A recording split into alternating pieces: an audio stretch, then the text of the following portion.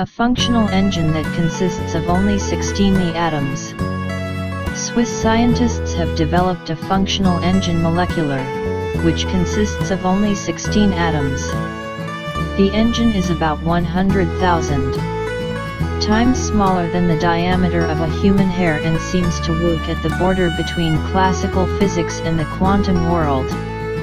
An engine consisting of only 16 atoms was developed by a team of researchers from IMPA, Swiss Federal Laboratories for Materials Science and Technology, and EPFL, Swiss Federal Institute of Technology in Lausanne. A detailed description of the structure was published in the journal Proceedings of the National Academy of Sciences. Basically, the molecular machine works in a similar way as its counterpart in the macro world, i.e. it converts energy into directed movement. Such molecular motors also exist in nature, for example form the myosin. Myosin are motor proteins that play an important role in muscle shrinking and transporting other molecules between cells in the living organisms. This brings us closer to the maximum engine size limit molecularly, explained Oliver Groening, head of the research group from IMPA. The engine it measures less than 1 nanometer, which is about 100,000 times smaller than diameter of human hair. A 16-Newton engine, as well as its much larger the version, consists of a stator and a rotor, i.e. a fixed and movable part. To the engine has actually done useful work. It is important that the stator it made it possible to move the rotor in only one direction, explained Groening. And so too it's going on. Scientists have built a stator with essentially triangular a structure consisting of 6 palladium atoms and 6 gallium atoms. The rotor is a symmetrical molecule of acetylene, which consists of only 2 carbon atoms and 2 protons. It can rotate continuously. Small motor can be powered by both thermal energy and electric, but with different results. Thermal energy causes directional. The rotation of the engine is converted into a rotation in random directions. For example, in room temperature, the rotor rotates completely randomly at several speeds, millions of revolutions per second.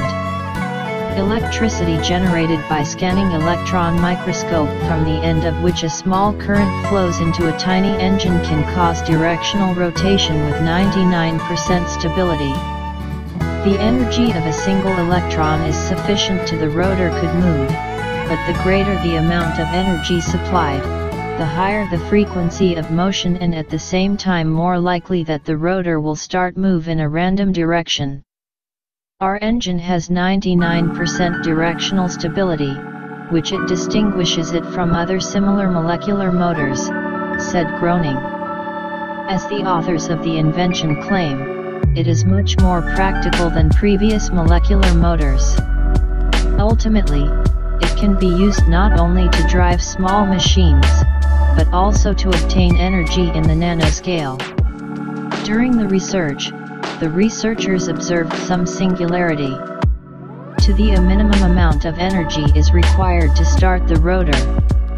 If it is delivered electricity or heat is not sufficient, the rotor should stop. For example, when cycling, when we stop spinning pedals, I don't think we'll expect us to go this way up the hill. But the developed mini-engine can somehow to overcome these limitations. Scientists during scanning checking through a tunnel microscope, or their motor, they discovered that the rotor moved even with small amounts of thermal or electrical energy, much smaller than should be required to run it. Scientists point to a phenomenon called tunneling quantum, or the passage of a particle through the potential barrier with a larger height than the energy of the particle itself. From the point of view of classical physics, broken here is the principle of energy conservation. But the quantum world allows it. It is believed that quantum tunneling is frictionless, but if it were, rotor it would rotate in any direction at random. The fact that he prefers one direction from a 99% probability suggests that energy is lost during that process. The engine can enable us to investigate the processes and causes the dispersion of energy in the processes of quantum tunneling, said Groening. Scientists hope further research on the little ones the engine will help to better understand the phenomenon of quantum tunneling. If it is, it will work. This small engine can be used to generate constant energy for other small systems. Pavlov's dog. What was the experiment? Research on the conditional reflex and other experiences. Ivan Petrovich Pavlov is a Russian physiologist who in 1904 he received the Nobel Prize in Medicine. All thanks to the groundbreaking discovery of the conditional reflex. He laid the foundations of theory conditioning and other discoveries that influenced the development of research with the digestive system. Experiments on dogs allowed Pavlov to discover that the application animals of food are caused by the secretion of saliva. This reaction was called with an unconditional reflex. Going forward, Pavlov joined the food serving a sounds to graphic. Over time, he noticed that dogs identify a given sound with food and drool in response to sound even when it is not accompanied by this food. However, studies on conditional reflex were not the only experiments. The Pavlov he led on dogs. Ivan Pavlov conducted research on dogs, thanks to which he discovered the existence of a conditional reflex. Conditional reflex is the so-called acquired reaction, unlike an unconditional reflex, which is an automatic response to stimuli. Examples of unconditional reflexes: vomiting, reflex vomitive, knee, gripping in a newborn, just salivating while eating. The reflex this one can be created on the basis of an unconditional reflex through regular, systematically repeat a specific activity and associate it with another. In the case of Pavlov's dogs was the secretion of saliva to the sound of the bell. The reflex, the one that is created on the basis of an unconditional reflex, is also called a reflex Pavlov or a classic conditional reflex. There is also the concept of instrumental conditional reflex. In this case, the conditional reflex may arise when it is not based on the unconditional reflex. It was discovered that the specific reaction of a given object can be forced by habit. For example, an animal that is rewarded by food, it is more likely to perform an activity than an animal that is punished for its disobedience. The condition is to associate the activity with another and awareness the benefits. Conditional reflexes do not only apply to animals, but also to animals' people. In everyday life, learned activities are performed. They are, for example, washing hands when you return home, lock the door on the exit, or extinguishing the light. It often happens that after doing these activities people do not remember that they took place. This is proof that they were made mechanically, in a learned way. During the experiment, Pavlov used medical knowledge, which he gained through years of education and apprenticeship. Here's how a researcher he performed specialized measurements of saliva extracted by dogs. The time Pavlov was carefully unscrewed the mucous membranes of dogs, and then he introduced funnels into the canals of the saliva.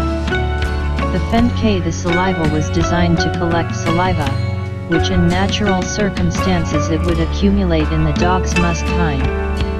The slinish she was sewing into special containers, thanks to which Pavlov could measure quantity secreted fluids. The treatment performed by the researcher was short and theoretically non-invasive for the dog.